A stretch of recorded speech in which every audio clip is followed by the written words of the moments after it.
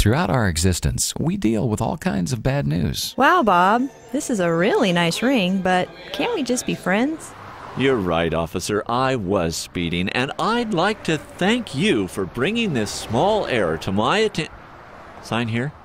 Oh, okay. Mr. Smith. Well, what do the test results say, Doc? Am I gonna live? Why don't you have a seat? What? I don't want a seat. But are you prepared for the worst news of all? What do you mean you're not letting me into heaven? You have sinned. What? I have not. That just depends on how you define sin. Not meeting God's standard of moral perfection? Oh.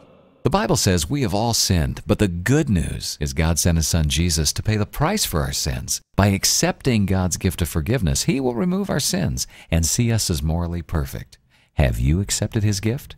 Another message from LifeLine Productions, the comic strip of radio, at lifelinepro.com.